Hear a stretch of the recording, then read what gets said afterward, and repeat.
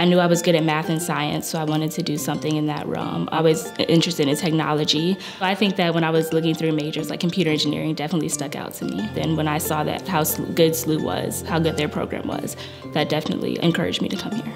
Electrical and computer engineering is a very broad topic. You can go from robotics to doing software only to doing power systems and electrical engineering. So we got a lot of hands-on experience our freshman year, which helped allow us and allowed me to find out what I was interested in and what I was best at. You get to take what you're learning in class and actually put that to use in lab. That's always been me because I can hear it, and no matter how many times I hear it, unless I have to experience it or go through that, that's how I learn. In our microprocessors lab, we used a temperature sensor and a motor, and it kind of worked as a thermometer, and we put together the board, and it was really cool to see like everything that we had learned in class come together and like something that was actually useful.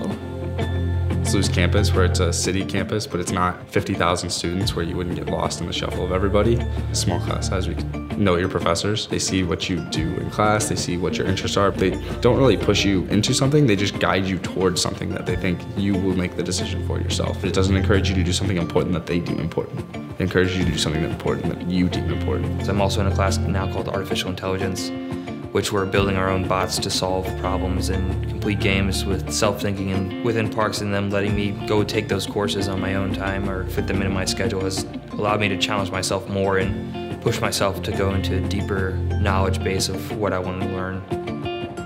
People say that you learn a lot of the interesting stuff on the job, but I really like how the classes and the labs are geared toward actually teaching you stuff. And so it does make you stand up and take initiative. They're not going to treat you like you're in high school. And so for me, that's definitely helped me, have to make sure I push myself to do what I need to do.